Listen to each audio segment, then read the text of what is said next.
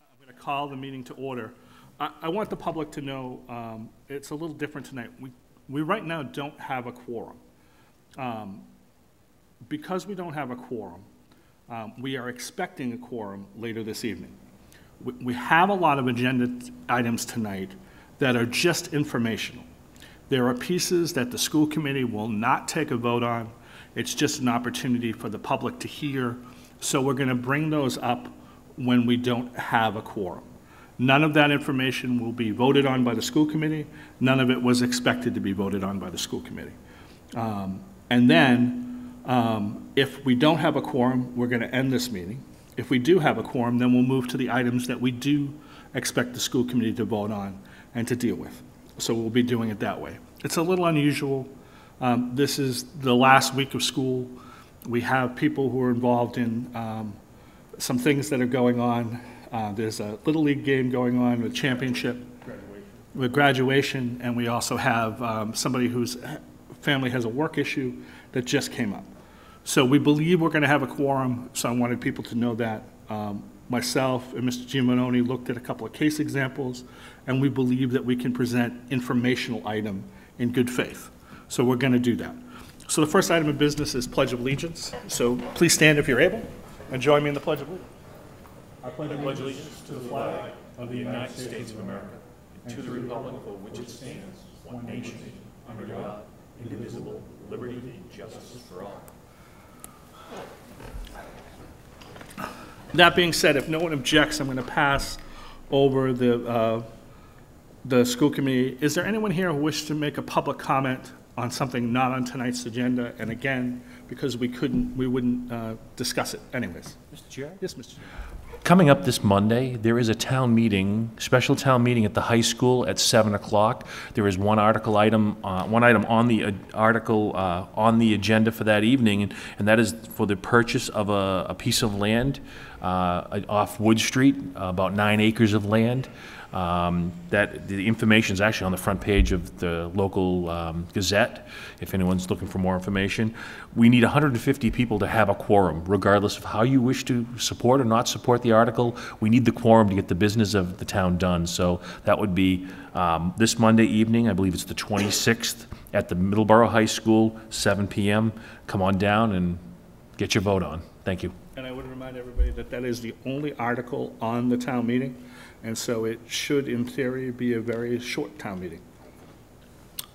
If no one objects right now, I'm just going to turn it over to the superintendent's report, because that's where the vast majority of informational pieces are. So, Mr. Lynch. Thank you, Mr. Chair, members of the school committee, members of the audience. Welcome this evening to tonight's meeting.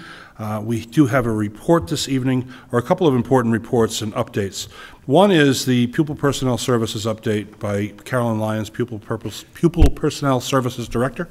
Carolyn Lyons, as you know, has been in the position for a year. She joins us here at the podium to present her report tonight to discuss her year, basically, and the progress that she's made in her position. So welcome, Carolyn. Thank you for coming tonight. I know your family's on the way to a little trip down to Pennsylvania, so I'm taking these a little bit out of order if you do have an agenda somewhere. So thank you very much and welcome. All right. Thank you. So I was last here in November, and I gave you an update and talked to you a little bit about some of my plans for the coming year, and I'm going to kind of back up to November, or really closer to December, and bring you through the summer so you can have an idea of what we've been up to in the Pupil Personnel Office. By far, the biggest item of news has been our coordinated program review process. Coordinated program review is run by the state through the Department of Elementary and Secondary Education. It's basically best understood as an audit of our process in an array of areas. It happens once every 6 years, and then every 3 years you have a mid-cycle review for any corrective action or any issues that the state found at the previous visit. So that's really an overview of our process. The state is also reviewing the coordinated program review process. Thank you.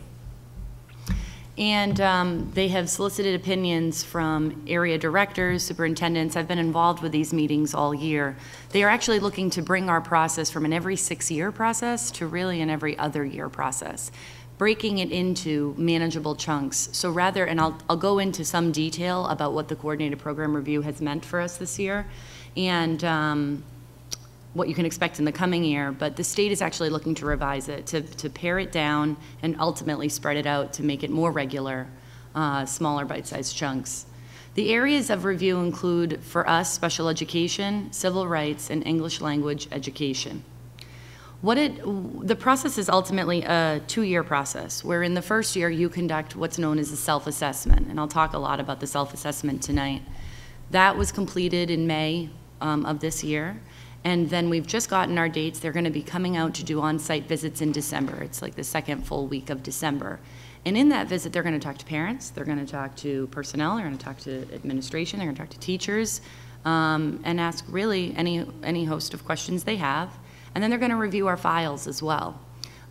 So for the English language education portion, ELE, there were 14 indicators that we had to prepare responses on, explaining different parts of the law and how we're in compliance. And then we had to select 10 student files to be reviewed. The number of files that you have to review it's determined by your incidence. For ELE, we're a low incidence district because we don't have, 20, 30, 50 children who have English language education. So we're known as a low incidence district. Civil rights is a document review only. That was also completed in May. And it's an array of topics that we prepared our answers on and are reviewing our policies as we speak. There were 27 indicators for civil rights. And then by far, special education is kind of the major force of the CPR with 38 different indicators. I'm going to talk to you a little bit about the indicators because I think it's important for you to understand kind of the breadth of what this means. And then 25 selected student files. So we selected files, and then the state will come in, they'll review those files, and then also they can review any single file that we have housed here within our district. So to give you a little idea, I had toyed with kind of showing you the portal, but I think it's a bit cumbersome. I wanted to summarize some of the areas that the indicators for special education include, because as you'll hear, it covers every facet of special education. Assessment, requirements for students with autism spectrum disorder. It kind of focuses from the child at the very beginning and child find and early learners, 3- and 4-year-olds. And it goes all the way through age of majority as kids reach 18. The transfer of their records, progress reports, that process, K-screen, IEP development, implementation, dispute resolution, parent involvement, the least restrictive environment, a continuum of placement options, approval and, approval for approved out-of-district placements and unapproved out-of-district placements, age span, instructional grouping requirements, all facets of discipline, suspension, how those records are kept, how they're reviewed, our procedures, assistive technology, students who are privately enrolled in private schools and how we meet the needs of that percentage of students, related services, licensure requirements, the administrator of special education, that would be my role. They ask a host of questions about me and my qualifications and that sort of thing. Interpreters, professional development, and program evaluation. So, I gave you kind of a really brief overview, but believe me when I tell you it's very, very expansive. The portal opened in January and it took every bit of those 5 months to complete this work. So that's a large percentage of what we've been up to, but certainly not the only thing.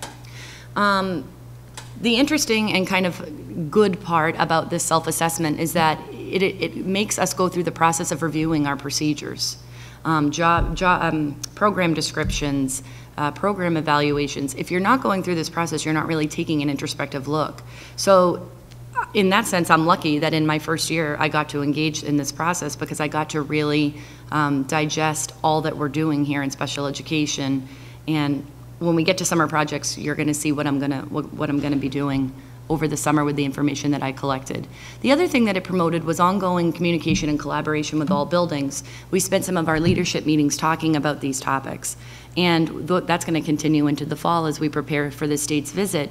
But the nice thing about that is that it isn't happening just in the PPS office. This is something that all the principals and all the other administrators have been working on and working towards compliance. The special ed coordinators have had a huge role in the completion of this project. They've all kind of divided different indicators that, relate to the different buildings that they're housed in.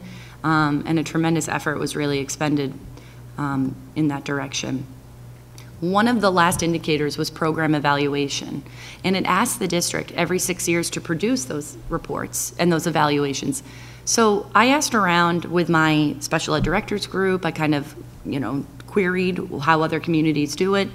Program evaluation can be very expensive. I mean, really tens of thousands of dollars for an outside group to come in. And I told you in November that I felt like with the staff that we have here in the PPS department, there's no reason why we can't do our own. So that's exactly what we did. We started with the language-based programs, which start really about grade 2 or 3, but starting at our elementary schools, and they go all the way up to the high school. So what we did, we developed an entire process for how we would take a look at these programs and how we could fairly evaluate them. We decided right at the outset that if I was going to be leading this, that I had to be shielded from the data. Since I evaluate many of these staff, we didn't feel like I could ask them a host of questions and they wouldn't feel the pressure to answer. So Dr. Gates actually engaged the process with me. I cultivated all of the questions that were asked. We asked questions of teachers, our speech and language staff, and our administration. And then she was able to collect the data. She shared the data with me, not the raw data. So to this day, I don't know who answered what for what building. We then engaged a walkthrough process using the coordinators and me, where we with especially the coordinators, I assigned them to buildings they didn't work in. Again, to try to objectively look at what was going on in our programs, take a look at our program descriptions and determine, are we doing what we say we're doing? Are we doing it well? Are there areas of strength? Are there areas of weakness? And that's exactly what my report focused on, targeting those and identifying those strengths and then areas where we can improve. The report ends with specific recommendations that I'm making for the program, which involves building level administration, special ed administration, teachers, speech and language pathologists, and even paraprofessionals. So the very first step was for me to share the contents of my report, which happened last week. And we are in the process of forming our subcommittee to move forward with things like evaluating our program descriptions and infusing our language-based education outside of ELA classes or English-based classes so that we can see the reach of those principles in other content areas.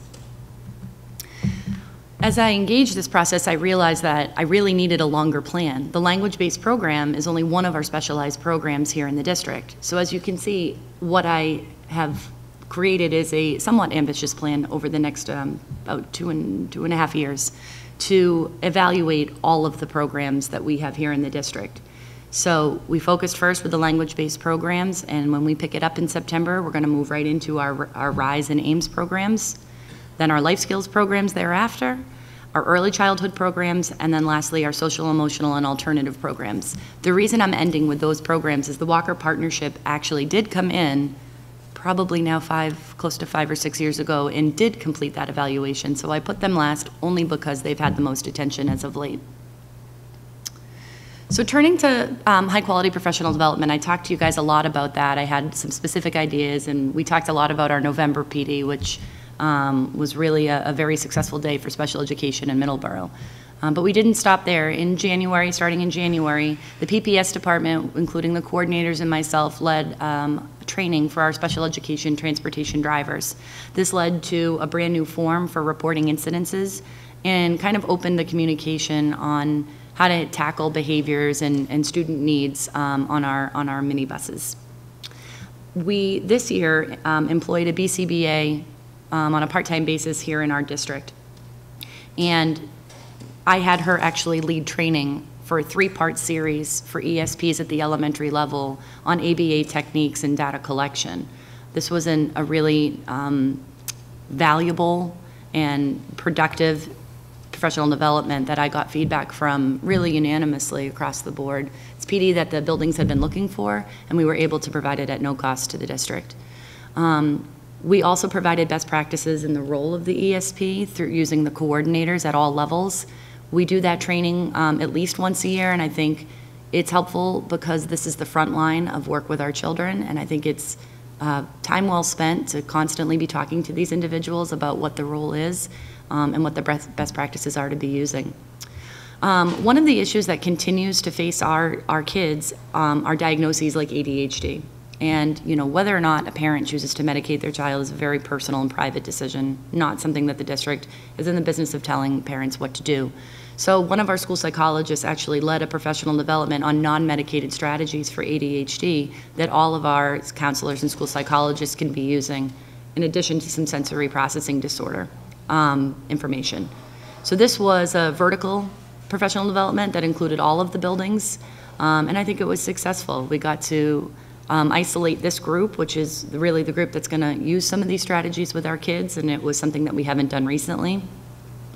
We also had a legal training that I brought the PPS department and myself to go see formal and updated, you know, laws, letters from OCR, recent cases by a former colleague of mine that was, you know, very, very valuable. And it also included 504. And I did that because, again, we'll talk about this in the summer projects, but I'd like to cultivate a 504 manual because we currently don't have one. And then lastly, in April, we brought in, and this was through our grant money that we get through the state, inclusive related services practices. Jan Hollenbeck came in, and I had all of my related services providers housed. It was actually on the same day of the legal training, sadly, because there was a snow day. But they came in and really started to open our minds about related service. We sometimes think of related service as something that happens when you pull kids out of the setting. And the whole concept of this training was that you don't necessarily have to do that. You can push those services right into the classroom where the kids are. Related services is an area that we haven't routinely provided professional development in. Things that our you know, physical therapist, our adaptive PE teacher, these are all people, you know, outside of speech and language and occupational therapy that we're able to come together as a group and really talk about issues that face them every day. Continuing in with actually next week, we are running, we're actually sending a team out to do responsive classroom, which is a behavioral management practice. And so we have selected teacher representatives, really teacher leaders, and Nichols administration. There's an entire team, I believe there's 8 of them total, going to take this week-long class. And this is going to be beneficial to leading PBIS here at the Nichols Middle School. The other thing we're running over the summer is safety care training. Over the summer, we'll be using selected staff and administration. I have 2 special ed coordinators that are our safety care trainers, and they're going to be able to train that selected staff over the summer. And then right when we come back to school, we're going to be training the specialized program staff, which is where you're going to see the use of that training come into be, and they'll have it on day 1, so when the students are here on the first day, they'll be ready to go. That's at the elementary level. We're still using CPI at the secondary level. It continues to be appropriate. We are also running behavior management, data collection, and de-escalation professional development in August, right when we get back with the Memorial Early Childhood Center. This was something that I'd worked closely with Holly Anderson about this year, and the staff feeling like they wanted more professional development in this area, more instruction. This is the kind of fastest way to do it. And it will include the whole building, which is nice, so nobody will be excluded. And then lastly, one of the summer projects that I tasked with one of myself and one of my coordinators will be the development of professional development programming for the coming year for administrators. You'll note that the administrators spend a lot of time into providing high quality PD, and sometimes the administrators themselves get a little bit left behind. So one of the ways to prevent that from happening is devoting some brain power to that over the summer. So what one of the coordinators and I are going to be doing is developing a menu of options that I can present to the principals over the summer and then having them select. So we can decide, you know, there are going to be certain professional development days where they have to be in their buildings, but there are also going to be times when we can say, no, this is going to be a day for us. This is what we're going to do on that day. And it's helpful to have a menu of options because you don't know that if they're out there unless somebody creates it. We've continued our work with Dr. Deborah Harris. And we are on year 3, I believe, of the work that she's done here in the district. She continues to work with each building. She comes in, she works right in the classroom with our co-teachers. She digests with administration. She meets with me and administration together and separately. She's been wildly popular. People really take her feedback to heart. When Dr. Harris is in the room, it's not used in Teach Point. It's not used as an evaluative tool. It really is looking at the quality of our programming. Our teachers have come to know that and rely on that. She also came to MPAC in June to present out on her work to our parent group, which I thought was also something that was time well spent. Her work to date, I actually asked her to devote some time into putting into a formal evaluation, again in compliance with CPR, but it was also a nice reflective practice to see where we started a few years ago and where we are today. Now, I'm sensitive to the fact that Dr. Harris is an independent consultant, and that's, you know, obviously public money that we have to be, you know, conservative in how we use. One of the things that she and I developed this year was to identify coaches at each building level to start building capacity, so that, you know, there can be a definable end to Dr. Harris's work, and a place where the district picks it up and continues on with those principles. So that's what we've been doing with Dr. Harris this year. I talked to you a little bit about McKinney-Vento training when I was here in November, and we did have I did 2 different trainings, one at the elementary level and one at the secondary level. I'll be doing those again. I had multiple state trainings on this topic this year that were led by the folks at DESE. And there have been a lot of recent updates, not just in terms of funding and how we're supposed to fund it, but, you know, even the classification of children awaiting foster care and whose responsibility it really is to fund this.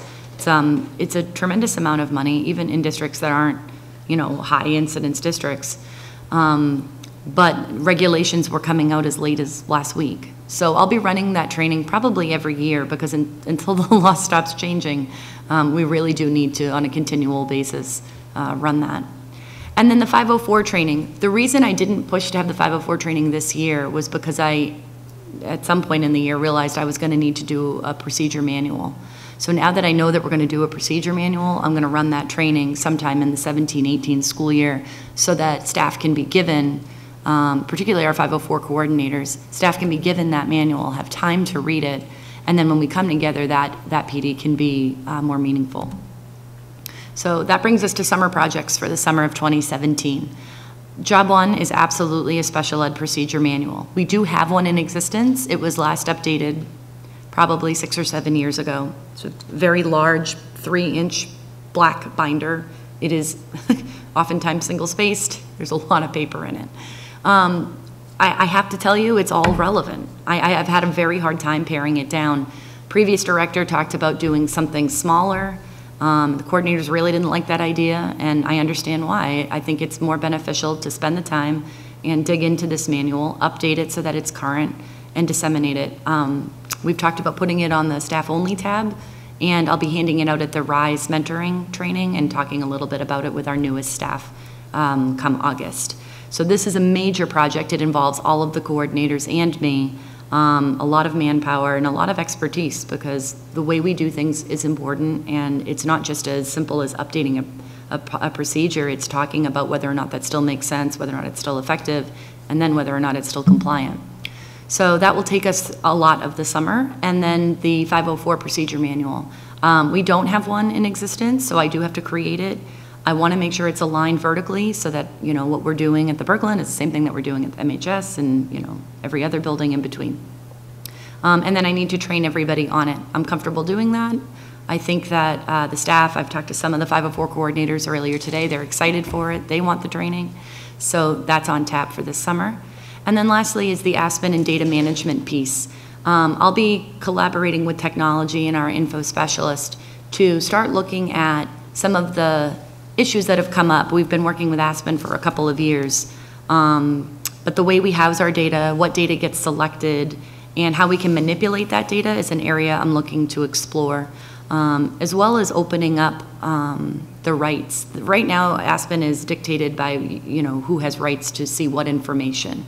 And I'll be working with info about opening up those rights to all staff. All staff are bound by confidentiality, so there's really no reason to shield anybody from information. And I'd rather people have information at their fingertips, so that when they're working with a child, they have every reason to know everything they need to know about the student.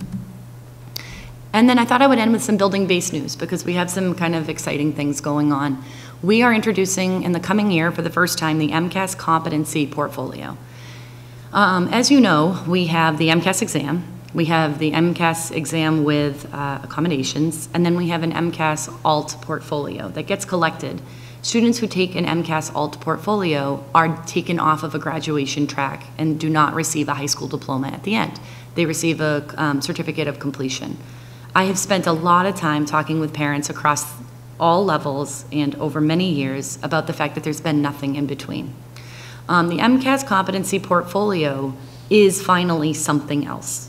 It's not perfect. It doesn't, it actually excludes kids with cognitive impairments, but for a percentage of students, it will give them an opportunity to display their knowledge in a portfolio fashion instead of a one-hit test. So I'll be working closely with the principals, all 4 buildings that administer 3 through 8 and then high school. It'll be year 1. I had Kim Redlawn, one of the coordinators, present at leadership so that the principals all fully understand the process now. And we went through the process of kind of identifying in a very specific fashion which candidates would be appropriate for year 1, knowing that we're going to be very much learning. It's not something that a lot of districts have done. It's actually been around before this year, but I think a lot of districts have been hesitant because there hasn't been a lot of guidance on what this has meant. These principals are willing to jump in. It's kind of exciting. They're not really afraid to try anything new, and I think the kids will benefit from that. And then I told you already a little bit about our language-based program subcommittee, but we are really looking to infuse the principles of language-based education, which look at reading, writing, listening, and speaking, and infuse those principles not just into ELA content, but actually across the day for kids who are appropriate for this program. So changes will be coming as we, review our research, form the committee, and make some changes. And then lastly was the K-screen process. PPS had a really strong presence at the K-screen process this year, and all of the coordinators were there, and I thought it was really beneficial to have district personnel at K-screen. We got to see our children at the very first entry point. Aside from the fact that they're really cute, a lot of the coordinators actually ran some of the screens, and it's nice to have eyes on kids. One of the reasons PPS has to be involved is child find. But to be honest with you, I think it's a good practice to have as many district-wide administrators there greeting our families so that they know that they're being welcomed by, not just one building, but a district of personnel who are invested in their kids. Of course, we worked with the MEC because it's, a MEC-run process, and we'll be looking at kind of digesting together over the summer, how did it go and how can it improve, and I'm sure it's a process that we're going to stay involved with for years to come. So that's pretty much what I've been up to for the last couple of months. I just have a couple of things. First and foremost, the MCAS competency piece is extraordinarily important, and I thank you for that. I think one of the things that I remember the most was your interview. And we allowed some parents to interview you, and there were a lot of questions about tracks for high school. And I don't think those parents had the information. And here was a group of parents that were really committed and a part of it, but didn't know what was going to happen to their children as they moved to high school. And that was concerning to me. And I think that's a perfect example of how to change that. And like you said, starting in the 3rd grade, there'll be a discussion about what happened. So thank you for that. The other question, I have 2 questions. One was, I know this is your first year in charge, but you've been here a while. I was wondering your thoughts on moving from district-based to building-based administrators in the school system. So I just wanted to ask you about that. Yeah. Well, boy, it's a topic that we've talked about a lot, for sure, as a team. All in all, I think it's been very successful. I think that, you have to have eyes on kids by people who know special education at the micro level to be effective. And I say that to you as a former coordinator who was across buildings and did out-of-district work. You lose a lot of that personal touch spread thin like that. So I know it's an investment that the community made, and I think it's been a worthy one. Now, in terms of where we go from there, I'm absolutely looking to refine, because I think that you don't want to lose the autonomy of the PPS department. So we kind of talked a little bit about that as a group and what did that mean. I pulled back on the meetings this year. I met less frequently, and we've recalibrated again. The principals are very, very supportive of the People Personnel Services Office, and I'm fortunate in that respect, because even though this was year one, you know, we had issues that would come up here and there, but I can tell you they weren't at the building level. More of the bumps came from actually seeing those employees go to the building. The buildings were actually fabulously covered. So the issues were more PPS related than they were, you know, building related, and not because anybody wasn't doing their absolute best or a fantastic job. But I am pretty confident that this permeation is needed and effective. And most importantly, I think our kids benefited from it. So regardless of whatever kinks there are, you know, we can work that out. If the kids' needs are being met, that's really all that matters. Great. And the last question I had was, in your discussion, you really focused a lot on training and how training was done. And so my question relates to, you know, the school committee gets all the updates and when we hire people. And as you know, at various points during the year, we'll hire new ESPs or we'll hire new teachers. Yeah. How do you catch those people up? You know, somebody who comes mid-year and you focused your training from September to December, and then they start January. How do you catch them up? It's funny you bring that up, because I did a 3-part series this fall. I remember telling you guys about it for new staff. And then I had, I don't know, maybe 2 or 3 new staff that came in the middle of the year. So what I did this year was I ended up booking people privately to just come and see me. Because I created those trainings, I was able to share all my PowerPoints, and I put a lot of my information, not that I read from a PowerPoint, but I put a lot of that information in there so that it's deliberately portable. But I really think that's where your coordinators and your director come into play. You have to be available to catch people up on really an individual basis. There's really no way to run the full PD again because of our PD schedule, and really because of the way that people are needed in their buildings and with the job that they were hired to do. But we remain sensitive to that. I've also worked closely with Dr. Gates, who's run the mentoring program. So she's been really helpful and instrumental in kind of telling me, hey, we're bringing on this new personnel, let's get them caught up, you know, with their goals and hooking them up with a mentor. And that's how we tackled it this year. I can also tell you this year there was a major push to have our postings up early, and a lot of our vacancies are in the process of being filled now. So I am hopeful that we will have that be less of an issue. And then I can also tell you that our strategic plan absolutely zeroes in on retaining people once we hire them. So I am confident, based on the work that the administrators have put forward, that we're going to see those numbers continue to decrease as Middleborough becomes, I hope, the place to work. Thank you. Just 2 minutes. Thank you, Mr. Chair. Thank you for this presentation. I always get worried when we talk about, because I know the budget's so tight and we look at things that we try to do ourselves, and I have the utmost confidence in your presentation tonight that your ambitious calendar, you're gonna make it. And I like the idea that you're doing this 504 manual in-house. You could hire somebody, you could probably buy one off the shelf and they'd customize it for 10, 15, or 18. But you'd never really know it yourself unless you do it yourself. So I really do appreciate that, because I know myself in my line of work, I get hired to create these things for people and they don't understand it. I do. But I think that that is so key when you do stuff in-house. Not to mention the amount of savings that you are doing for us budget-wise, which can be used for other resources. And that building capacity, can't specify enough how, I mean, that's exactly what we were talking about for a district, not just in the PPS department, but throughout. And I sat here, I was going through your PowerPoint before the meeting, a day or so, whatever, when I was looking at it. I'm like, okay, it doesn't have enough for me to really, but during this presentation, man, you filled in all these little pieces, and I'm quite impressed with this presentation this evening. And I thank you for coming out. Thank you very much. Thank you. Caroline, please have a nice vacation. Thank you. Enjoy your trip to Hershey, PA. Will do. With fam. Thank you. Well, folks, next on our informational evening so thus far, we have Megan Quirk, who's our Family Resource Coordinator, who has written a grant, and it is to supply a subscription to the interface program run by William James College. William James College used to be the Massachusetts School of Psychology, correct? Professional Psychology, and it changed its name a couple years ago recently to William James, and going back to my child psychology days, he's the father of psychology, as I recall. But we have a guest with Megan this evening, and it was to be Margaret Hanna, which was in your program here, your agenda, but Tanya Snyder is with us tonight, and she's a clinical supervisor with the William James College and with the Interface program. So welcome, Megan, and welcome, Tanya.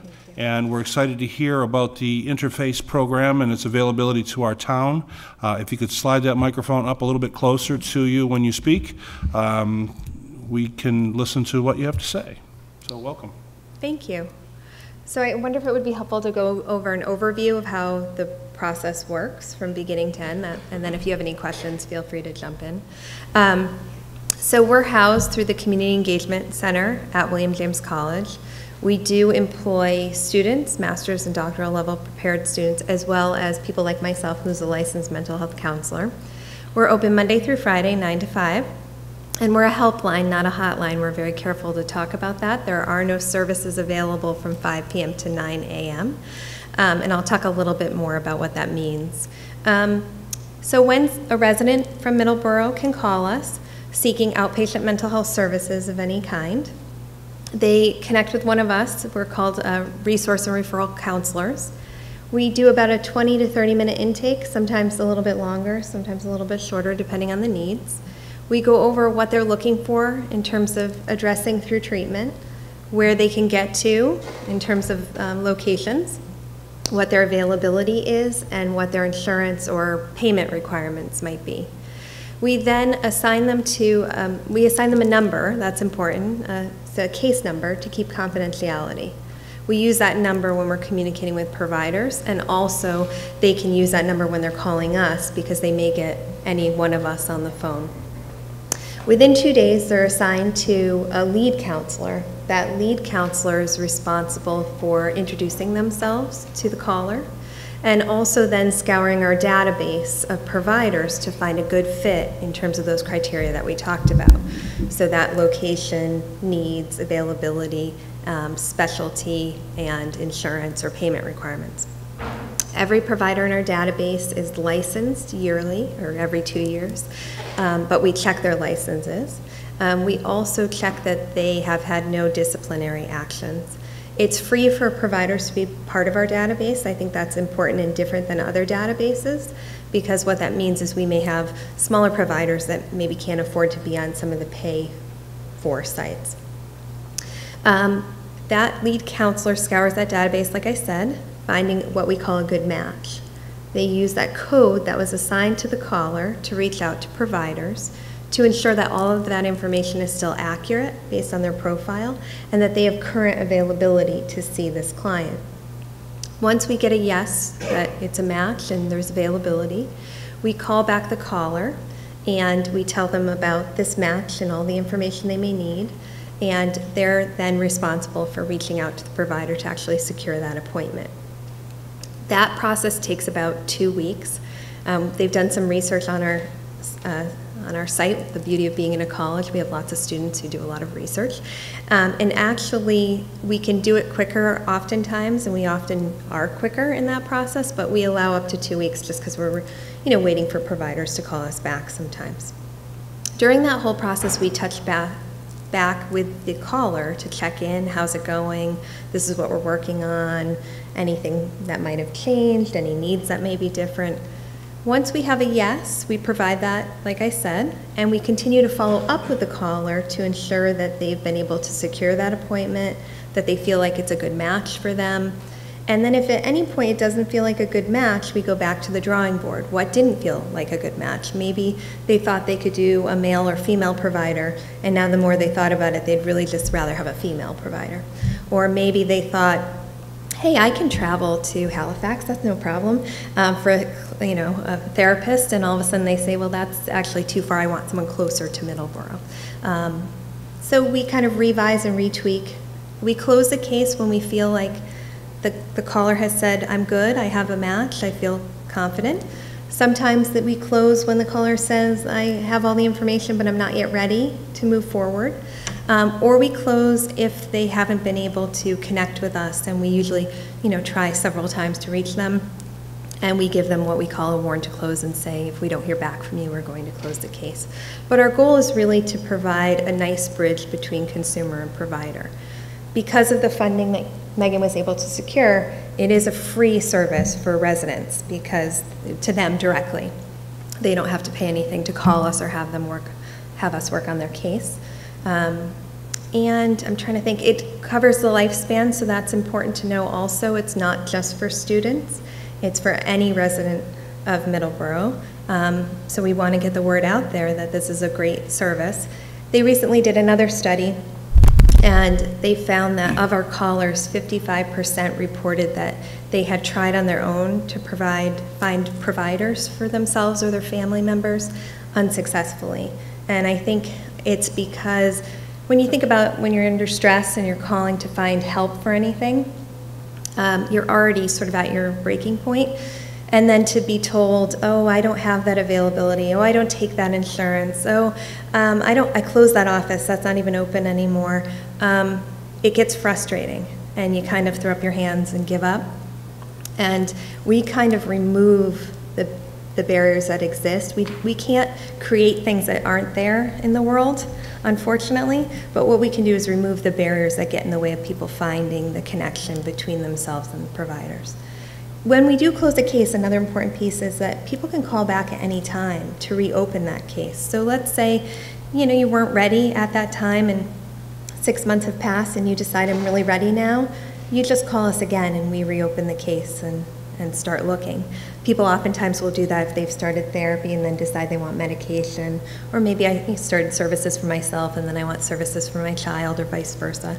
So we're happy to reopen the case and begin to serve them again. So I hope I went over everything that. So, Tanya, one need only live in Middleborough to access these services. We've fully subscribed for the entire community. If you're a 16-year-old child and you're having mental health issues and you're having emotions that you've never had before and want to reach out, you can reach out, correct? You can. With minors, we just are aware that we tell them that when they go to the appointment, a legal guardian has to sign them in. And also the insurance gets billed and the legal guardian is made aware of that. So there does need to be some connection with the legal guardian before we proceed forward. Oftentimes, they too don't know all the insurance or how far they can go. So we usually ask to reach out. But another important piece about that is that other people can call on behalf of a client. So for example, school personnel, adjustment counselors could start the process. We do ask that they notify the family just because we'll be reaching out to the family and we don't want to blindside anyone with our call. For example, Council on Aging, sometimes their staff may call on behalf of a client, and then we'll reach out to that client to just continue the process, but they can get the ball rolling. If you're a 97-year-old veteran of World War II and you're having some questions about yourself and your mental health, you can also access that, correct? Absolutely. So yes. This is ageless in terms of Middleborough. Yes. Yes. Thank you. I have a couple of questions. Sure. The first is, do you have an understanding, for example, of what public transportation services are available in Middleborough? So so when looking for a person and they say, I don't have a way to get myself there, how do I get there? At least we can look that way. So we're pretty familiar with every town we come into, learning about that system. We also have Megan, so I feel like we have a community liaison that we can reach out to. And with the advent of the computer system, we usually can figure out who we need to talk to or how we need to help them navigate that. The students are very tech savvy, so that's another blessing of having them there. And then the other question I have, is there a way in which, for example, if you have several people who come forward presenting, for example, cutting, you have people presenting with cutting and you find out that the closest provider for cutting is New Bedford, which doesn't really maybe make sense for our community, but at least have a conversation with Megan or come back to Megan and say, we're hearing about this problem with cutting. And so that maybe we can reach out as a community and get someone who can do that services to come, or at least, maybe one day a week, spend time in Middleborough. So what happens too is that the community is provided twice a year a report about utilization of services. So it talks about what kind of calls are we getting, what age ranges are representative of the callers. That helps us kind of tweak what we might need to, working together. What groups are we missing? So are there particular populations that aren't calling us from Middleborough? And is it because we haven't reached out to them enough to notify them or help get them to the service? So it is a collaborative effort. That first report will come out, although the numbers are likely to be very low because it takes a while to get the word out in the community. Events like this help. We have 2 more coming up at the end of August, so my hope is that we get more and more momentum. That's usually what happens as time rolls out. So the first report would be the beginning of July. And information is confidential. It's just data. yes, it's raw. Yeah, it's not the raw data. It's just overview of age ranges, gender, nothing identifiable or specific to clients who are calling. And if I can just recommend to you, personally, I think one of the best places to go is Crazy Days, because it's such a wide variety of community that you could give out information there, and that would give a wide range of people across the spectrum ability to see what was out there. We're happy to talk about setting that up. Great. Yeah. Mr. And to reiterate what you had just mentioned, and correct me if I'm wrong, this is anonymous. No one here gets any information on personal, it's just people being able to seek out help without the worries that anyone's going to know about it. I just want to make sure people hear that, because Yes. I know that, you know that, and I want them to know that. Yeah, that can be a barrier, right? So when people call, again, they're assigned a code. That code is really used to talk about them even with the providers. The providers don't know the client's name till the client calls and sets up the appointment with the provider. And the data that we're providing is really global in terms of age range, gender, and that is really to just identify where we may be missing segments of the population to reach out to. So for example, if we notice that no callers are elderly, it may be beneficial for us to reach out more to the Council on Aging and figure out how we can partner. So none of that is identifiable with name, address, location, any of those pieces.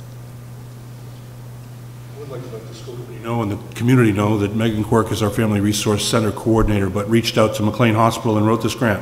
So thank you, Megan. I don't know if you'd like to say a few syllables about this process? Sure. So I was really excited to hear about Interface, because we have families that will come my way through the different school teams, and when parents are ready, we want to be ready. And so to be able to share this information with a parent who's ready to take this step, instead of, or in lieu of handing them a 6-page document that has a list of providers and saying, here, here you go if you want to make some calls, or I can make some calls, but I need all of your information. And so taking that step away and having this wonderful resource is just invaluable, I think, for our families who are, as Tanya mentioned, in a tough spot. And when they're ready, if they can have it simplified, it's a wonderful opportunity for us to share it. So I'm very grateful. How does somebody get a hold of you? Contact you.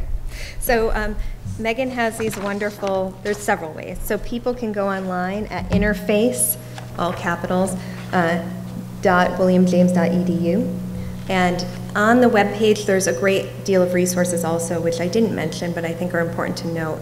So there's the town page. So Middleborough has its own page, which Megan manages. There's links to all sorts of resources, from the school system to Council on Aging to Veteran Services, also how to contact us.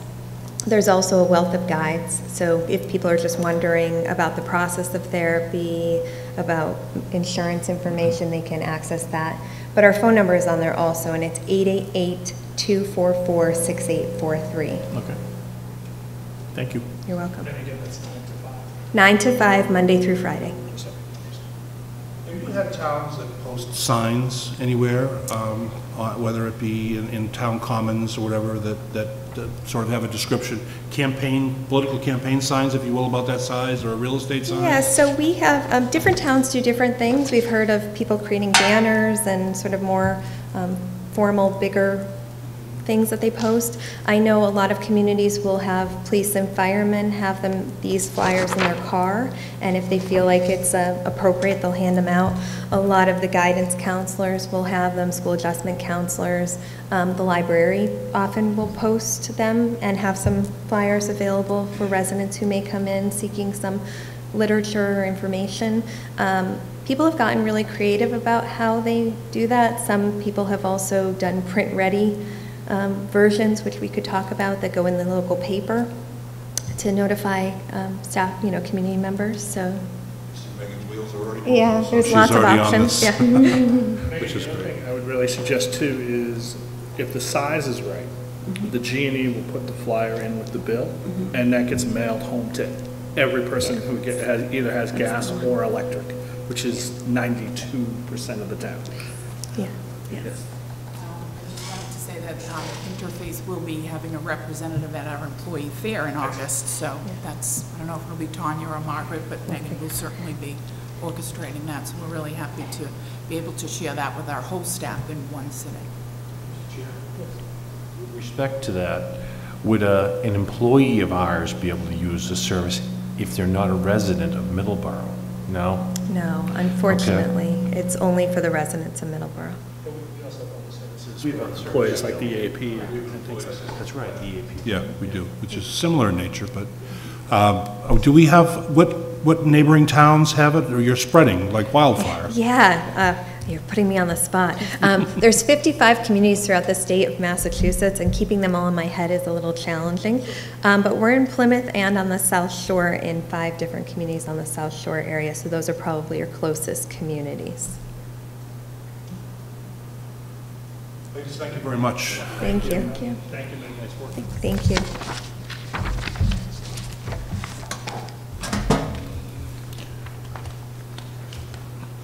Next on my report, we have a couple of informational items from Mrs. Piatelli with regard to a boiler bid update for the John T. Nichols Junior Middle School, a technology grant, higher education partners contract, and a Discovery Tech Books. So, Mrs. Piatelli. Thank you.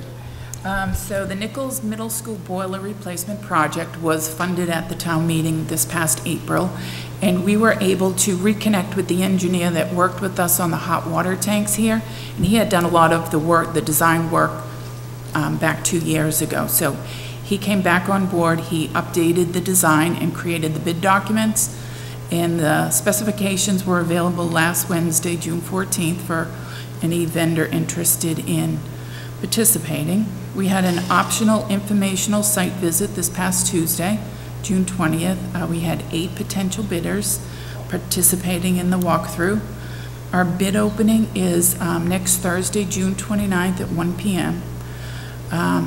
We should be ready to make a recommendation to the school committee early July, so we may need to schedule a special meeting for that. And the reason is that there's usually a 6 to 8 week lead time to order the equipment, and we want to be done by Columbus Day, so that would kind of line up with that. And as I said before, the project is funded through a town meeting article. So if anyone has any questions on the boiler. The plan currently is to hold our meeting on the 13th of July, because that would give enough lead time. The problem lies in that, if I'm correct, the person helping us with our bid, there are several people who are unknown to him, and if they come in at the lower bidder, he said he's going to require more diligence because he hasn't dealt with these companies, and so we may push that back a little, or what we may do is just hold the meeting the 13th, and then the week after hold a one-item meeting for the bid opening, and we can even do that during the day if I could get a quorum type of thing. So I just wanted people to know that that was our plan, and it's our understanding that next week he'll have a better idea how long it will take him to vet. As soon as we have the opening and he see who actually puts a bid in, yeah, he will. So we're going to shoot for the 13th currently, because we believe that's the earliest we can get in and give enough leadway to get this project done.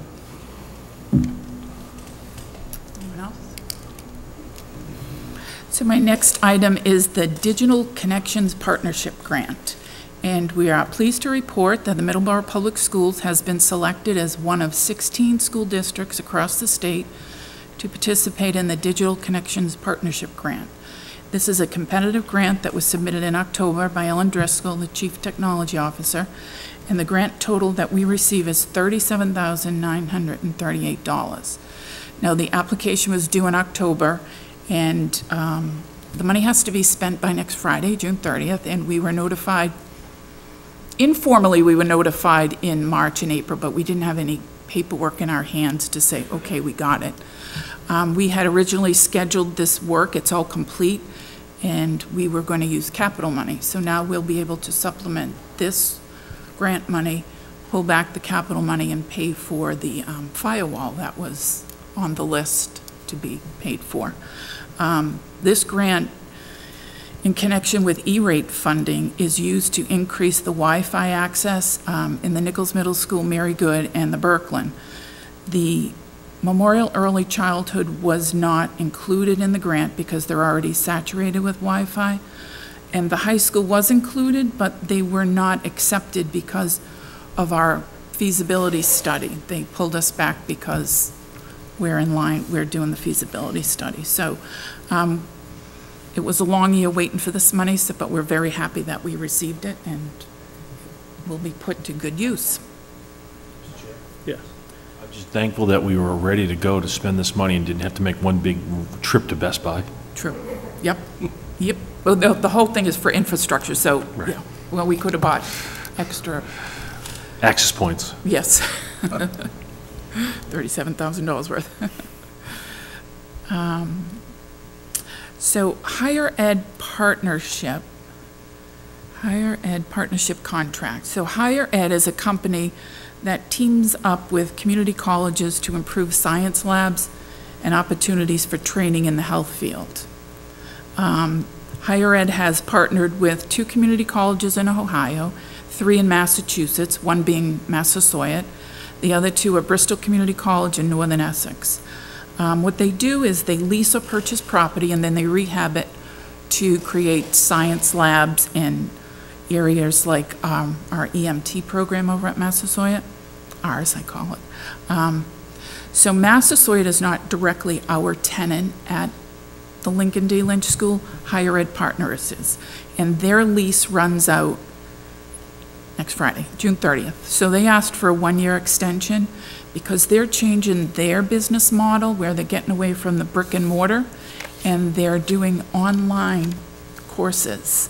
So they've already worked with DCAM in the state and have turned over the leases with Northern Middlesex and Bristol Community College.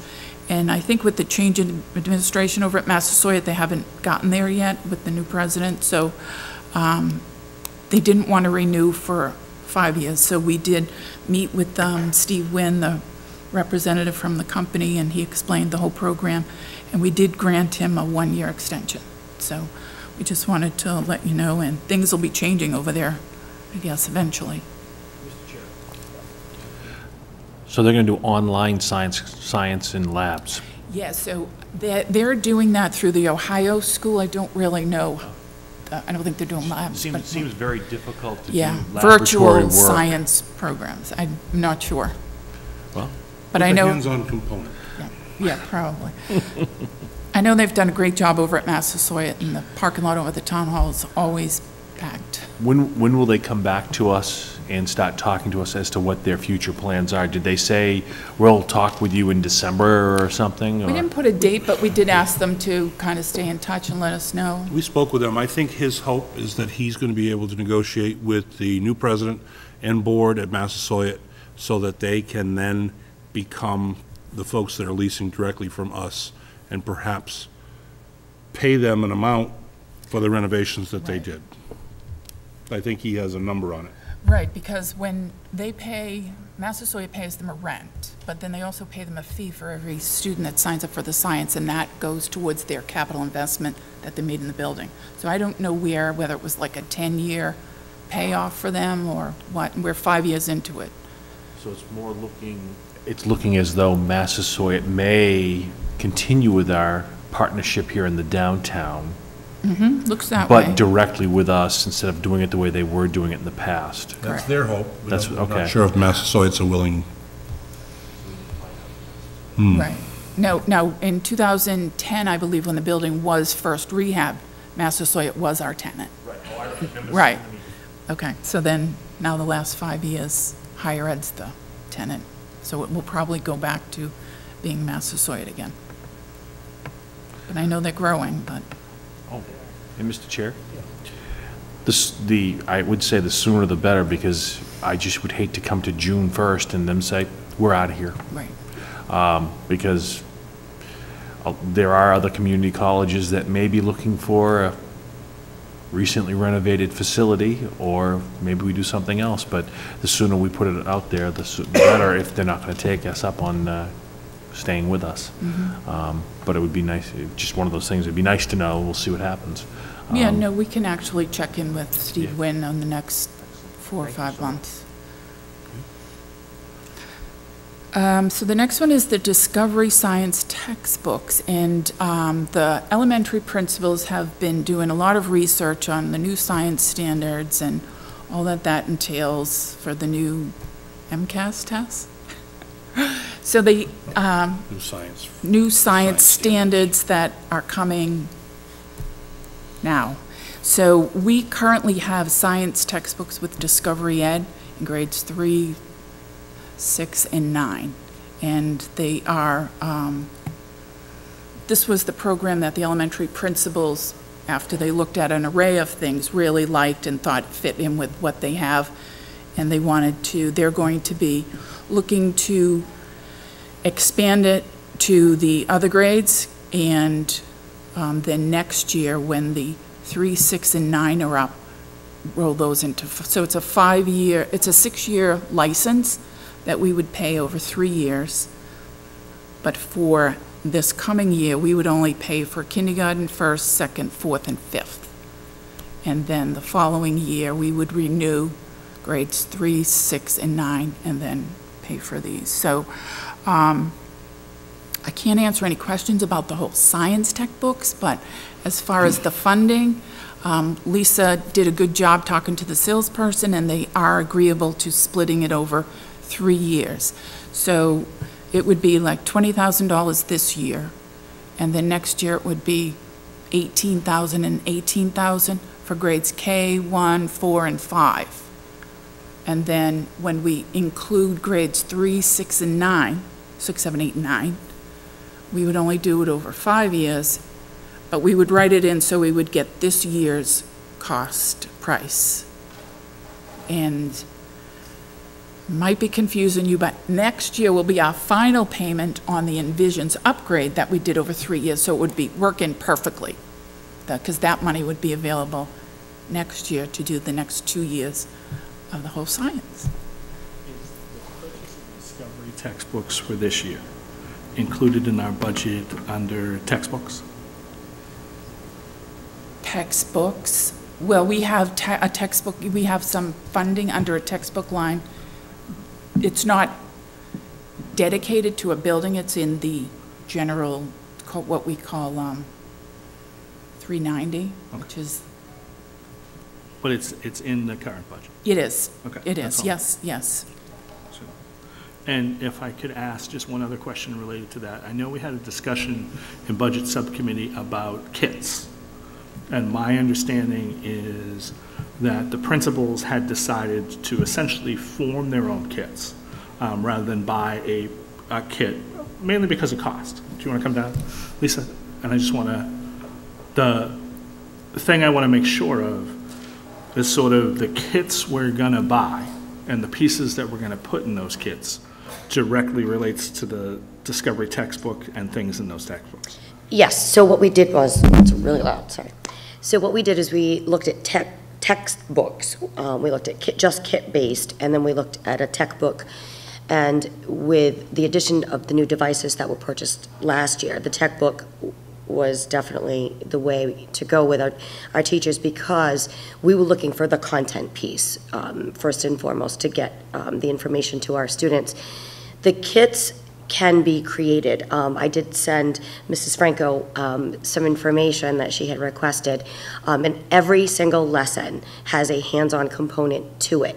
But they're not always user-friendly. A lot of these experiments, shall we say, some of them are not teacher-friendly. Some of them are for a lab setting. So to purchase kits, when I talked to the Discovery Ed rep, she said, really, you're doing the best, the most economical and the best thing you can do for your district, because you buy these kits, they're going to cost you 3 times as much as what you can build on your own. For example, when I went to Mary Kay Good, I cleaned out the science closet. It was a little scary. There were things that just didn't get used. And we want to make sure that what we're buying is being used. And we want to build kits that are student-friendly and teacher-friendly and are able to be done in a classroom setting for 25 students. And that's exactly what we're going to do. So I had sent, like I said, Mrs. Franco, the list of every single hands-on activity, and there is one that goes with every lesson pretty much. And we're going to be able to, we need, as the year goes on, we're going to build these kits to say, what do we need, for plants, to watch our plants grow. Okay, we need to buy soil. We need to, because if you buy it too far in advance, it becomes no good. We had batteries that were exploding in the, they just weren't used, So we want to make sure that we're building and using our money wisely. And this allows us to do that. Is there an expectation of, I don't know, either a number of experiments, for lack of better terms, or an expectation of, you can do 25, Yep. Here's 5 I definitely want to see done. Right. And, that's what I mean. Along with the piece of, when you buy a program, that's great, but we don't run our schools by programs. Right. So this is going to be that year. You need the launch year of, okay, what are we going to do? Because you should do a little bit of fidelity the first year to know what works and what doesn't work. So that will be built this year. Of the expectation this year will be, yes, we want you to sit, as a grade level team, as a PLC, we want you to sit and pick, you're going to do X, Y, and Z experiments. How did it work? Let's get some feedback. Are we going to do this next year? Should we replace this next year because it wouldn't achieve the outcome we wanted with this experiment? Yeah. So what else can we do? There's a writing component. It's a really nice program. Okay. Other questions about this? Mr. Chair? Yes. I just did some quick math, and it looks like it's, for this piece, which is K1, 2, 4, 5, which is 5 grades, at $60,000 for the cost, is about $50 per student for 6 years worth of textbooks. $3,000, correct. That's pretty reasonable considering what a textbook in college costs today. And it's adaptable and it matches up with what we need to teach. The other thing that's great with a tech book, I'll be honest with you, because the standards are so new, they just came out in 2016, we know there's going to be changes, there's going to be updates, there's going to be, with a hard copy textbook, if there's updates, you're stuck with that book until you do another adoption. Whereas if there is a change to the standard, that company changes it immediately. Which is nice for us because we don't have to pay extra for their updates, which is great. Other questions? Elisa? Mr. Chair, That's right. I just want to thank you. I had some initial questions when I saw in your improvement plan that this was the curriculum you were looking to launch in our district, and you spent a great amount of time walking me through the program, the capabilities, and also going through what the potential, hands-on component of this science curriculum would be. So I just want to thank you. That really helped provide a ton of clarity as we sit here and kind of listen about making this budget decision. So thank you for that time. I appreciate it. And I look forward to seeing the launch year. I think it's really exciting, and you guys have done some really nice work to figure out what to bring to our students in the realm of science. Thank you. I just want to thank you, Derek. Holly, too. And Holly, excuse me. Because it could have been easy just to pick a kit.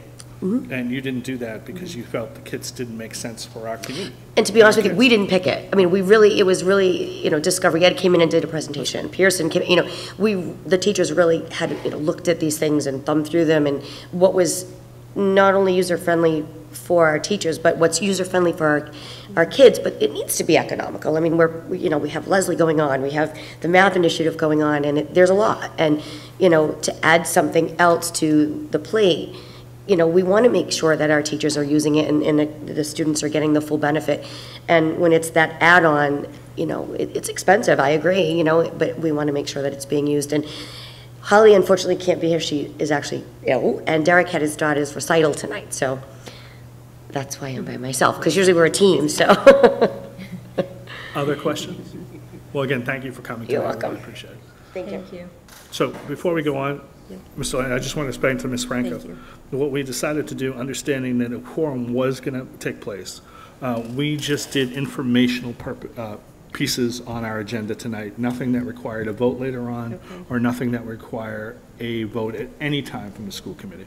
So we're continuing on the superintendent's report, and I believe at this point we might have something that would require a vote. Right. We've made it through 1, 2, 4, 5, 6, 7, and now we go back to number 3 on the agenda, the student handbook revisions. And in this case, we're going to go reverse order, starting with the high school, and we invite Mr. Andy Dizell, Assistant Principal, Middleborough High School, down to the microphone, just to give us a quick overview of some changes in some items in the MHS handbook, understanding that this is a timely affair here in terms of making sure we get this out to the printer and et cetera, et cetera. So welcome, Andy. Appreciate you coming. Thank you very much. Good evening. There you go. Great. Good evening. Did we win? Congratulations. I hope that you were all in receipt of the updated handbook, as well as a cheat sheet, if you will, with the 10 itemized changes that we've offered for you this evening. I'll very quickly go through the list with some brief descriptions of each item, and if there are any questions, of course, I'll be happy to answer them. Number 1, science lab safety protocols. At the behest of the department, we added those just to have all of our safety boxes checked off, and since we are a full-service science department, we've got our lab sciences going. This clearly could not happen online, as you mentioned earlier. And so we want to make sure the students and parents know exactly what our safety protocols are. Now they're in there. We've updated our mission, our district mission, on page 6 of the handbook. Personnel and contact information has all been changed, as have the dates for the open house, parent-teacher conferences, and exam schedules, as number 6 indicates. Just a small addition of color-coded passes. As an administrator, one of my main tasks is to maintain the safety and security of the building and to make sure that our students are where they should be when they should be there. And instead of stopping and having to question every student where they are in the building, we moved to a color-coded pass system so we can visibly see from down the hall that Billy has a blue pass, and blue is for the first floor, and he's good to be here, and he's all set. I can say hi to Billy, and he can go on with his day, and I can go on with mine. And we have 3 different colors for the different floors, and we found that that works very effectively. We also have 1 pass per room to eliminate the frequent flyers and the number of kids that might be out of the classroom at the same time, so that has also been a success as well. Our late bus policy, we've found that when we have late buses on Mondays, Tuesdays, and Wednesdays, that's a great resource for our students to access a ride home when they need extra help or have business in the building. However, we tightened up a little bit because we don't have any provisions for supervision for those students at all times in the after-school hours on those 3 days. So what we've moved to do is we're going to take one of our safety supervisors. We have staff that serve a stipended position of safety supervisors, and we're going to move one of those positions to after-school hours, so that they can be housed in the library to offer academic support and a main central hub for those students to be in a supervised location. And so we just articulated that in the handbook. Code of conduct, we've had an e-cigarette provision for years now. However, we just made the addition of the term e-cigarette in our as close as comprehensive list as we can make it, just to be more clear about our linking of e-cigarette to tobacco products for our code of conduct. Food and drink delivery clause. Didn't think I'd ever have to go this way, but we have had in the past some instances where students come in late with a few extra Dunkin' Donuts coffees for their friends, expecting to be able to get it to them. However, we're nixing that all together in black and white, so that's all that does. Of course, we allow for parents to drop off lunch money or lunch for their child or their designee. However, that designee will not be a friend that just went to Dunkin' Donuts, is now late, 10 minutes for school. So we're cutting down on that. Yes, sir. Somebody couldn't call up Subway and have a delivery made to the school either. That is correct. That attempt has happened, and we've also put a kibosh on that as well. Pizza in the back deck, absolutely. Our bell schedule, Project Success, I think has been a wildly successful addition to our school community, and their schedule will now be found in the handbook. And lastly, number 10, a local chemical health rule that we've had in play for years was simply clarified in our handbook, and just really trying to explain better the "in the presence of" clause that we've had in place for, I think, since the Paling days, and that probably goes back about 30 years. So we felt as though the verbiage in the handbook as it was not clear enough, and so we clarified that to alleviate any questions. This particular piece applies to when you sit through, when you're a parent and sit through the fall meeting or the spring meeting. There's a lot of emphasis on social media, things being posted to social media where student athletes are there with, and photographs coming back to the school, that kind of thing. Primarily, yes, sir. In the very rare occasion that we become aware of a photo or of an event, and we're brought evidence of that, a police report, etc., there is a clause that very clearly says now, in the presence of any prohibited substances that are defined by the MIAA as well as Middleborough High School locally. So again, that section on page 122 is just simply to clarify that rule. Questions? Mr. Chair? Yes. I was going to bring up that piece because I always say, it says in the presence of, so if a student athlete or a student is in the presence of sitting at their table at home with a grandparent having a glass of wine, we're not talking about that. We're talking about nefarious things, I would say. I still, when I thought of the "in the presence of," I always say to myself, what if you're the child with the license and the designated driver trying to get the kids home because someone called? But I'm sure that is something that, unfortunately, there are consequences of action. You're there, and you should have sent your parent instead if you got called. So I guess students should know this, and I understand why it's there. So I would never not vote for this, because I think it's exactly what needs to be, because people need to take responsibility for their actions. And just being in the presence of it is guilt by association. I've always said that to my own children, so thank you. We do the best that we can, and I think that with some new programs that the high school is offering, we're going to make a better effort to really urge our students to be better decision makers in today's climate. Obviously, as time goes by, it gets more increasingly difficult to make those good decisions for a myriad of different reasons. However, there are clauses that provide for administrative oversight. There is a due process here. It's not just, oh, hey, we saw a photo, you're suspended for 25, 60%, or what have you. There are processes in play here, and we dutifully go through them to make sure that there is fair and equitable administration of these rules. But thank you for that clarification. There are also appeals to the process. So yes, there are. They could appeal to the principal, they could appeal to the superintendent. There are ways that they can move forward if they don't feel they've been treated correctly. Correct. Mr. Deisel, the only question I have for you is, I know at times you'll start working on ideas that you have and maybe not be ready to add them to. Is there anything that you started working on or thought about that just didn't make it, or that you're thinking about just for the future? Sir, at this moment, Yeah. These items represent all the ideas I have. in a collaborative effort with the staff that work with me to put in play these changes. So at this time, this is a good representation. Thank you. Any other questions, Mr. Dizell?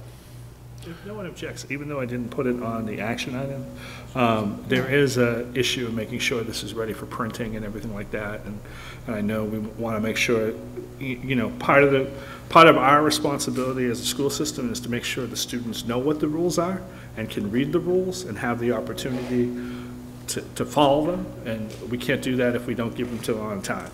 And so, if no one objects, I would entertain a motion to approve these changes. Mr. Chair, Yes. I would move that we approve the Middleborough High School Student Handbook 2017-18 as presented this evening.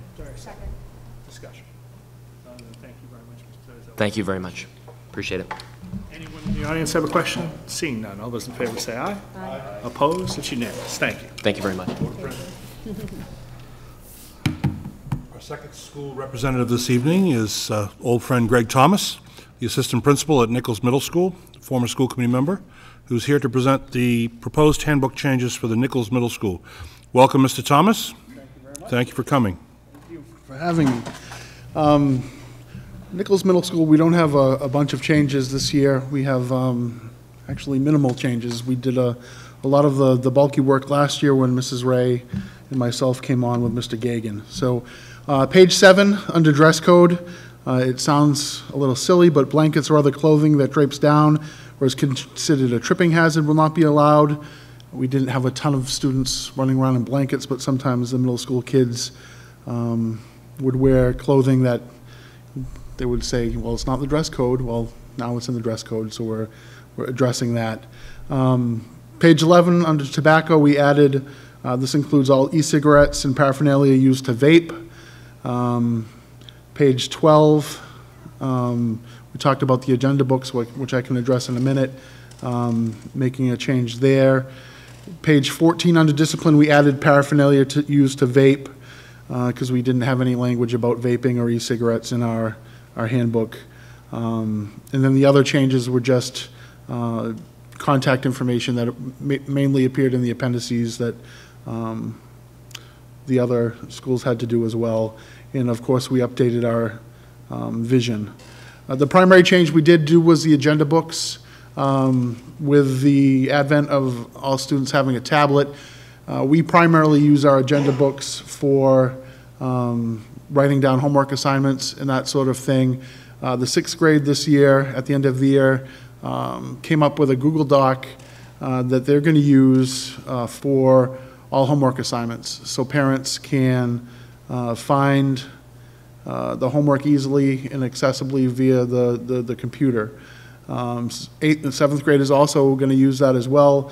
8th grade primarily will still be using the agenda books, so we still will be printing agenda books, and they're for the students that want to use agenda books next year, they will be available to them as well.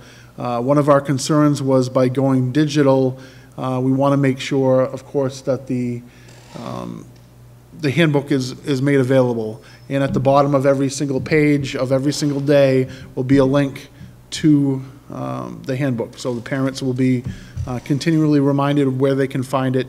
They, of course, will still have to sign off on the handbook, saying that they've seen it and read it and know the rules and guidelines of Nichols Middle School. But that's primarily our changes. Mr. Thomas, how much money would you save by not publishing the agenda books? I asked Mr. Gagan, and he said it would be thousands of dollars, like $3,000 to $5,000, I believe is what Mr. Gagan said. We would, of course, any parent that wanted a hard copy of the handbook, we would certainly make that available, but I have yet to have a parent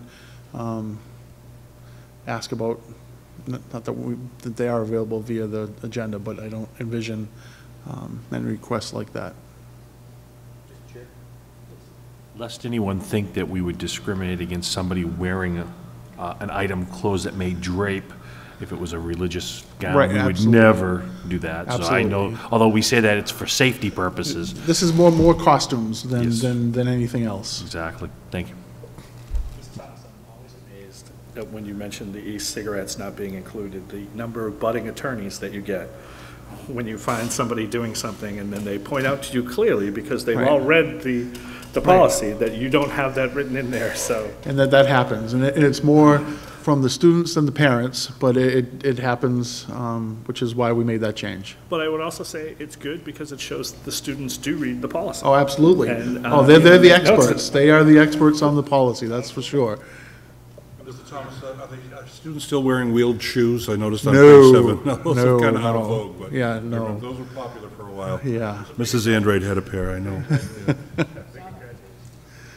Yeah, we've, Any other questions for Mr. Thomas? And then again, the chair would entertain a motion. I would move that we approve the John T. Nichols Junior Middle School handbook for the year 2017, 2018 as presented this evening. Is there a second? Discussion? Hearing none. Anyone in the audience have any questions? Seeing none. All those in favor say aye. Aye. Opposed? It's unanimous. Thank you very much. thank you very much. Thomas, appreciate it. And next, up to the podium, a couple of our assistant principals, Chris Phoenix from the Mary K. Good School and Jeremy Gobeil from the Henry B. Berkland School are going to present the elementary school handbook changes, edits, for your approval. Thank you, gentlemen. We welcome you. Thank you. Chris, raise your hand so people in the audience know the difference between Chris and Jeremy. Raise your right hand. Jeremy's right there. You just said Raise raise your your right hand. We're good. So thank you and welcome, and go right ahead. All right, great. Thank you for having us. Mr. Gobeil, Mrs. Hargraves, and I met several times over the course of the year with and without teachers to review the elementary school student-parent handbook. These conversations occurred through formal handbook review meetings, discussions in PLCs, and staff meetings.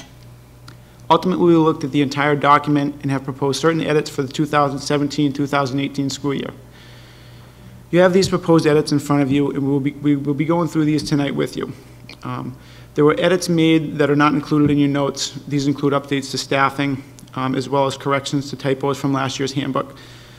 What we will discuss with you tonight include proposed changes to some of the content of the document. We're happy to address any questions you have as we review them. Good evening. Thank you.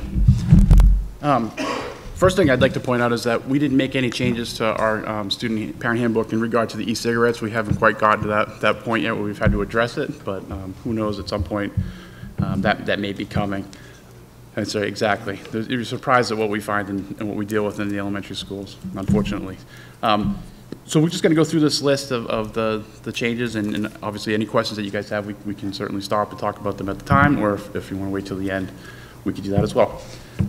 Page 14, we took out the part about a doctor's note is the only grounds for an excused absence. That's just not accurate. We changed the language a little bit in there because funerals, wakes, religious holidays are also included as acceptable absences. We did talk a little bit, change a little bit about the attendance and truancy. In regard to, we send home a letter that address when we have students who come up on our radar as far as attendance and truancy. And in that letter, we outline, we added the section about this could include notifying the Division of Children and Families, juvenile probation, and or the local courts, because that's been a pretty effective method of getting people's attention. When they see that in the letter, it's sort of a checklist. And the first thing is we are aware of the reasons for your students' absences, and we're not taking any action at this time. The next one is please call our supervisor of attendance, and it goes on through the list. So just having that added in there really seems to help with communication with parents, families as well. On page 16, the issue with crutches, kids were using crutches on the buses. That seemed a bit outdated, so I had spoken with our nurse, Jen Calagero, who gave me the information. So we're going to add that section in there about the policy around what that's supposed to look like if your child is temporarily using crutches and how that works. There needs to be communication between the nurse's office and the administration and the bus company and the parents. On page 18, in regard to our lockdown procedure, we're proposing that we would add the ABCs of MPS emergency response options. That's just a policy that's already been accepted and approved by the school committee. We wanted to put that in there in regard to the lockdown procedures, that there are options and not just the blurb about the lockdown itself. And just to be clear, because the ABCs are tough for people to read. This year, across the district, all the schools had emergency personnel come in and talk to the kids about the ABCs. That's correct. So I just wanted to make sure that people understood that particular piece too, that it isn't like we're just writing this in the handbook and then forgetting about it. Correct, yeah, all the students have been trained, all the staff have been trained, obviously. We will continue to train all of our students next year, and we will actually practice a lockdown, which will be different than what we had done in the previous, which was just that traditional lockdown where everybody just kind of hides, and we'll look at the options and encourage teachers to talk to their students about the options as well, and to practice them.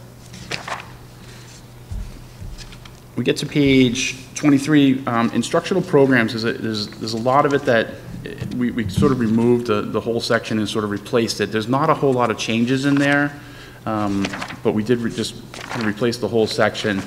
There's, Mrs. Andre addressed the science and the description of the science, the implementation of the Discovery Ed Science Tech Book. So that wording in there is a little bit different than what was in there previously. The social studies and history, we'll continue to use the books. There's some language changes in there, nothing major. Use those books as resources. History is really embedded in our ELA units of study. Math, in regard to math, we'll be consulting, so we added in there with Susan Looney. We'll be using, she'll be consulting with us on the elementary level. And we included also a math workshop model, which you can see in there, the previous had been the readers and writers workshop models had been included in there. And then small change on page 31 in regard to the health and physical education, just the language around, instead of it being every 5 days, we changed our schedule so that we're on a 6-day rotation now, so just changing the language to us, the kids will get health and we'll get phys ed twice every 6 days. And then the last piece is the homework, and it's just the last couple sentences in there. We sort of wanted to clarify, and we've had several conversations about sort of the philosophy of homework and what the purpose of homework is. And so just adding those last couple of sentences about homework is not meant to be a time where parents are teaching new skills, but rather an opportunity for students to develop responsibility. Those last couple sentences we are proposing that we add and change. And I think that was it. Questions? Starting on the first page, page 14, we talk about attendance and truancy. This just came up in another community, and as you're addressing this specifically at this time, although an absence may be excused, is it still recorded as an absence on the report card? It is. Okay, it just came up in a school district where a parent, and it may or may not end up in court, that the parent wanted a student to be recognized as having 12 years of no absences. Perfect attendance. Perfect attendance. Mm-hmm. Just because you're absent, you're not in the school district. You're not there that day. It's excused. We're not going to go after you for truancy, right, but you're still not there. Correct. And we've dealt with that a couple times too, because we wanted to recognize students who have had perfect attendance. And when we say perfect attendance, it means no absences, no tardies, no dismissals. And being a parent of 3 children myself, like, they take great pride in going to school every day. And it's still like we still have to get them to the dentist sometimes. We still have to get them to the doctors if they're kind of sick or whatever. So yeah, that's come up a couple times. Actually, with the flu epidemic, a few years back, they actually started to discourage schools that were encouraging perfect attendance because the kids were going to school sick and getting other children sick. So even though it's great and it's laudable when it happens, there's no doubt about it. And it should be admired. However, perhaps not encouraged in a wholesale manner, especially if it involves children who are ill, who are going to school ill. And I agree, Mr. Lynch. I think that there should be some language in there around, like, we don't want children to come to school sick. If they have a fever, we don't want them coming to school. But it doesn't necessarily meet the threshold of having to take them to the doctor. I mean, again, being a parent, that's a $20, $25 copay, and the inconvenience of having to get them there. And it's just a little bug. It's but I agree with you. I do like the unification of the handbooks. You see that, so. Other questions? I think everything you told us tonight was pretty straightforward and makes sense.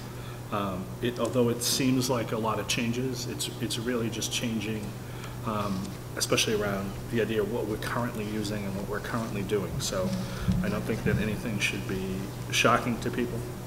and I'm thankful that you haven't had the e-cigarette problem, so I'm glad about that. Mr. Chair? Yes.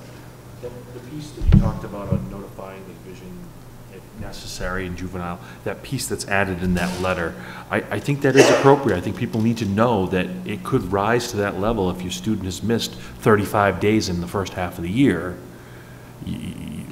Truancy is still illegal. So it's very important. Plus, you need to educate your child, or your child needs the education. It's not your choice, it's the child's education. It is. It's a law. And I appreciate that. And it's not a slight against parents. It's just you need to get you make sure your child gets to school. We do everything in our powers, buses, availability. If there's a problem, I'm sure we can figure something out if we have to, figure out a solution to problems. But as harsh as that sounds, when I read that, I said, unfortunately, we have to do it. And I don't know if you've seen the letter, but I can provide you with the letter that we I saw it sent. once. And no, I didn't mean it. I didn't mean as a parent. No, not me personally. I got a call and it was emailed to me. I was like, oh. And just that it's on there, it's a visual, and it's you know, this is what we're doing, this is what we're doing, or this is what we're doing, and it gets some people, they go, whoa, they could call DCF, or they could call the courts, and it sends a message. There are resources available to us, and obviously Megan Quirk and Family Resource Center is another one of those, that if the family needs assistance or help in getting their children to school, you know, we can do that. And the school resource officer is just that. He's a policeman, yes, but he's there as a resource for families also because there are occasionally those folks that say, I just can't get him out of the house in the morning a little bit, and a little bit of assistance in that regard go a long way. But also, as much as there's assistance and everything like that, there is a requirement upon the school system that when things rise to a level, you are required to file, and you don't have a choice. And I think that's the piece that people are laying out. I deal with this every day, and one of the things I always tell people is to just have conversations with the family. Let them know that you don't have a choice. You have to do things because the law requires you to do things. And I think that, you know, by putting it in here, we're just showing people that there are things out here that you're required to do. That, you know, we're going to work in steps to get there, but in the end, if I'm required to do something, I have to do it. Yeah, and there's a continuum. There's, you know, the first thing is please call and notify, or have a conversation with, for us, it's Lisa McDonald, who's our school psychologist. She's our attendance officer, and it's just explain the circumstance, and that's the first thing that needs to happen. Any further questions? Mr. Chair? Yes. I would move that we approve the elementary school handbooks for the Early Childhood Center, Mary Kay Good, and the Henry B. Birkeland for the 2017-2018 school year as presented this evening. Very second. Second? Discussion. Hearing none, again, and anyone in the audience have a question? Seeing none, all those in favor say aye. Aye. Opposed? It's unanimous. Thank you. Thank you, gentlemen. Thank you very much. Appreciate it. Have a great night.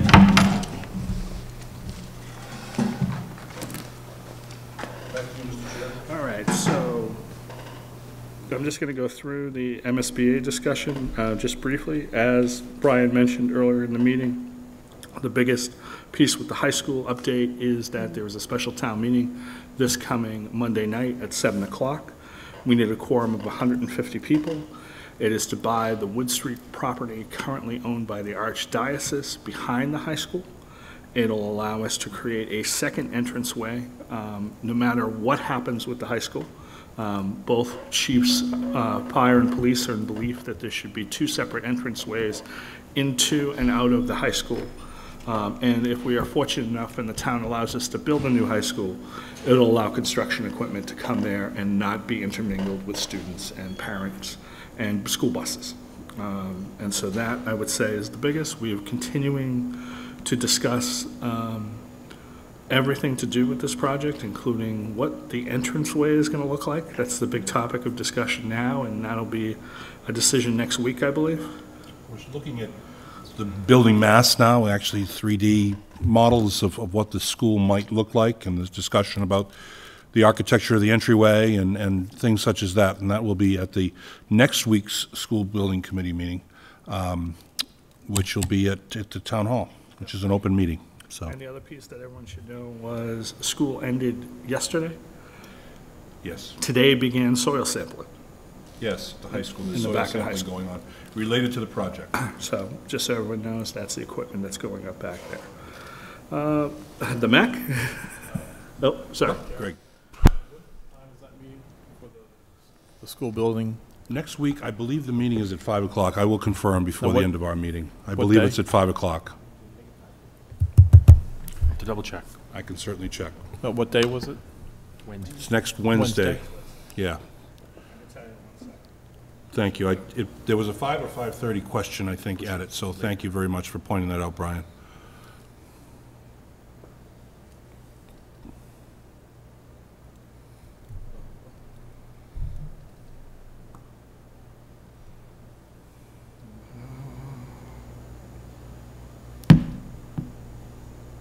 $5:30. Wednesday, June 5:30. 28th, Next Wednesday. 5:30. Thank you. Thank you. Yeah, the mech?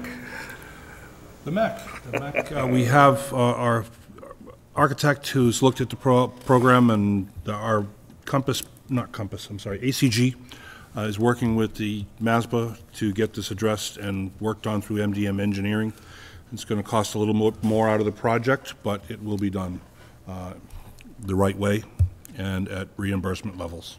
So hopefully it will be done as soon as possible. It's an ongoing, we've sort of laughed at it a couple times, but we're at that point where it really, really needs to get done. So I think we've let those folks know that this has to happen sooner than later.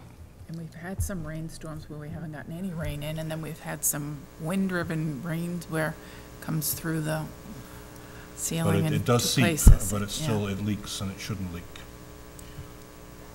So it's just one piece. Anything else? No, sir. Okay. Then I'm going to move on, just school committee updates. Again, we mentioned the Summer Institute is July 28th through 29th. I know myself and Mr. Stevens are attending. If anyone else wishes to, please let me know.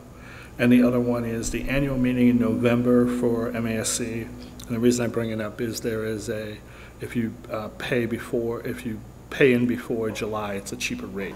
So if any school committee members know they're going, I know the superintendent and I are planning on going. If anyone knows they're going, please let us know and we'll make sure you're booked in. All right, for action items. Now, I'm just going to take the first one, secretary's contract. Mr. Chair. Yes. I would move that we approve the middle, let me get it in front of me so I can word it correctly. I move that we approve the Middleborough Secretary Contract AFSCME Council 93 Local 1700 agreement as presented this evening. Do I hear a second? Second. Discussion. Mr. Chair? Brian, you want to give an outline? That would be Yeah, fantastic. this contract is with the Middleborough secretaries, both full year, partial year, and executive secretary level secretaries. It includes 3 years starting last July with increases in salary of 2% each year. It includes anyone with 25 years or more with longevity. And it's in line with some of the other contracts that we have. The longevity of $900 is the most after 25 years that you stay with that district that long, you get that. There was talk of, there's an item in here for the summer work. Summer work is offered to the building secretaries themselves within there before it's offered outside to the other secretaries. But no matter what, we do have to have secretaries working. See what else was in there that was really changed, other than the American Arbitration or Labor Relations Connection, which was a less expensive way of arbitrating an issue if necessary. But that was pretty much the nuts and bolts. And these are pretty much consistent with all the contracts we've negotiated. Yes. Brian and I started, and Mr. Noon started, along with the superintendent and Kathy, started negotiations last August with this particular contract. And we've been working on it ever since. And Mr. Chair, this also included a change in the way steps are accrued. And it was a more fair way for them, as they saw it, to have their steps be accrued. based on their years of service. Any other discussion? Hearing none, all those in favor say aye. Aye. Opposed? It's unanimous. The chair recognizes that what is our usual practice is to discuss contract in executive session beforehand, and then take the actual vote out in open session. We don't have to do that if the members don't necessarily want to do that. The ESP contract is, I think we've had this discussion all along in executive session. You've all known exactly what we're going to do. So if no one objects, I'm going to take this one up next in open session, if that's okay with everyone. Do I have a motion to accept the contract? I would move that we approve the ESP contract as presented this evening. Do I have a second? Second. Discussion. Ms. Giovanoni, can you give us an outline again? I would if I had it at my fingertips. It's the same 2%? It's the same 2% increase, longevity, oops, sorry, thank you. Sorry. Pretty much it's the same 2% going back to July 1st of this past year. There's more clarification in the evaluation process with the form work that was put in this, so that one of the things that we implemented 4 years ago under our previous set of contracts is we were going to be putting together evaluations of everybody. Everyone's evaluated, whether you're in the classroom, out of the classroom, support personnel, everyone gets evaluated. And it's, if you're going to do it for one, you do it for all. I think it's only fair, and we didn't really fine tune it until this contract. So I'm glad we did. We clarified. The two other pieces I can think of off the top of my head, Mr. Giovanoni, is one, there's an opportunity when they take over a classroom for an extended period in time to receive a bump for that. And the other piece that we added to most of the contracts, Mr. Giovanoni, was there is a provision that allows members who currently have health insurance with the town to opt out and get a reimbursement piece for that. Right, and the secretaries had that originally in their contract. They were the only ones who had it 3 years ago. This is included in all our next contracts that we've had, and the ones that we've approved so far have had it in it. This contract would have it in it if it's approved this evening as well. And it also adds a step 5. It added a step 5. For those who have a bachelor's degree, or the licensing and bachelor's degree at 15 years, I believe, or 10 years in a bachelor's degree. And we wanted a bachelor's degree, 15 years with an associate's degree or ESP certification. Also, which does recognize their devotion to being a top of the line. Their longevity with the district and their in a CDA. Kindergarten ESPs are certified in early childhood over and above, and they are, if they maintain that certification, they're entitled to a small stipend. Any questions about that? Hearing none, the chair would take a vote. All those in favor? Aye. Opposed? It's unanimous. The only current contract that is left outstanding is mini bus drivers. Mr. Chair. Yes. I would move that we approve the regular session meeting minutes of January 19th, 2017 as presented. Do I hear a second? Second. Discussion? Hearing none, all those in favor say aye. Aye. Opposed? It's unanimous. Mr. Chair? Yes. I would move that we approve warrants numbered 475, 486A, 501, and 510 as presented this evening. Do I hear a second? Second. Discussion? Hearing none, all those in favor say aye. Aye. Opposed? Nay? Mr. Chair? Yes. I would move that we authorize the superintendent to be on the board of directors at PCC. Do I hear a second? Second. Discussion? Other than this is an annual thing, and I believe you have a leadership role. Vice President. There you go. All those in favor say aye. Aye. Opposed? It's unanimous. Mr. Chair? Yes. I move that we approve the Middleborough High School Class of 2020 Crazy Days booth fundraiser. Do I hear a second? Second. Discussion? Hearing none, all those in favor say aye. Aye. Opposed? It's unanimous. And we have the surplus equipment. Mr. Chair? Yes. I would move that we declare the 2 true refrigerators, models T48 and T49, as presented this evening by Rebecca Bagnell, our food service director, dated 6/15/2017. Do I hear a second? Surplus. Second. Discussion. Hearing none, all those in favor say aye. Aye. Opposed? It's unanimous. Mr. Chair? Yes. I'd like to welcome Mary Farley, Mary Kane, Jessica Cardarelli, Emily Savage, and Christy Goldman to our ranks here in Middleborough. And Ms. Farley's been here for a while. She is just changing positions. Yes. So that's fantastic. Chair would like people to know about our next meeting. We had a brief discussion beforehand, Mo. Right now, we're going to try to hold the meeting July 13th because we need to deal with the bid. There is a potential that the bid might be later than that, depending on a couple of factors. So we may either move it, or we may hold the meeting the 13th and then hold one session the week after just to do the bid. So with no objection, currently the plan is to hold it on the 13th. Unless anyone has any questions or anything, the Chair will entertain a motion to adjourn. So moved. Second. Discussion. Hearing none, all those in favor say aye. Aye. Opposed? It's unanimous. Thank you.